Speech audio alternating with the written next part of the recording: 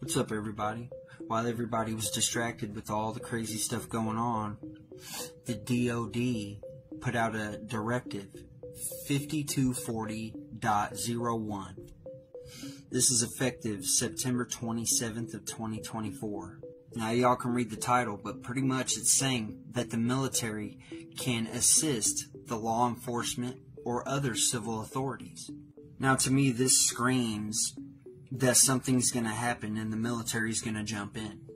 I'll leave the link in the comments so you guys can check it out, but it says this issuance implements paragraph all that stuff is amended, except as otherwise specified in the issuance. This issuance applies to all defense intelligence components when providing intelligence assistance to law enforcement agencies or other civil authorities. So I urge everybody to check this out because, I don't know, it's kind of fishy. So, go in the comments, grab the link.